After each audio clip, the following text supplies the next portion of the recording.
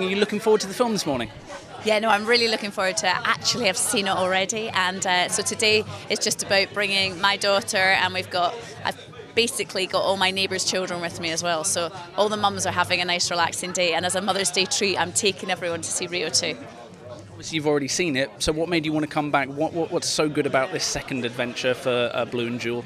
Well, I absolutely loved this film. The music's brilliant, the dancing's great, and I just thought that my daughter had to see it too because she loved the first one, so she is no doubt going to love the second one. What's the secret of a good children's film? What makes it extra special? What makes it something that big kids and little kids alike can enjoy and love?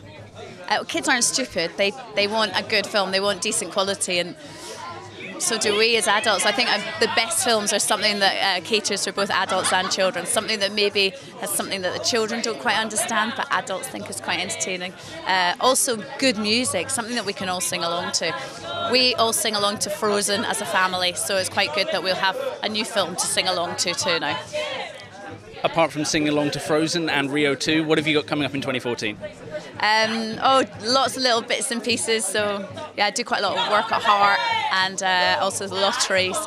And this morning. So yeah, just standard, just standard. Yeah.